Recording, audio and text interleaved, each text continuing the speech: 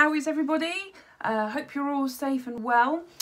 Just for those of you wondering, today is Thursday, so it's nearly the weekend. Not that that really makes much difference because every day's the same at the moment, but hey ho.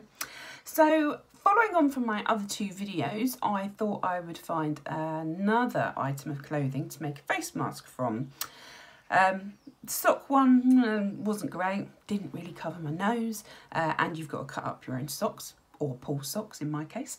The bra wasn't overly successful, couldn't actually see at all when wearing it. So I've been looking for some other things online and I found something else. So what you need to do for this one is to find either a new pair or definitely a freshly washed pair of boxer shorts. Okay, so obviously these are pulls. I don't wear boxers.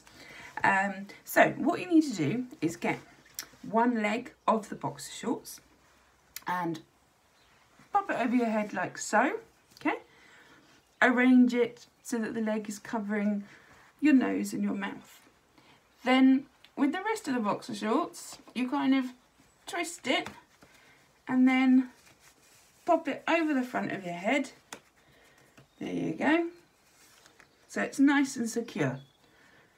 Okay, and there we have it. A decent face mask for going out to the shops. Okay.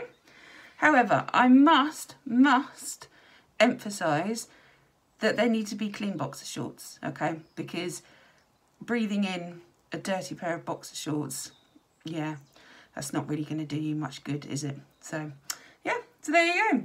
Have a lovely day, everybody.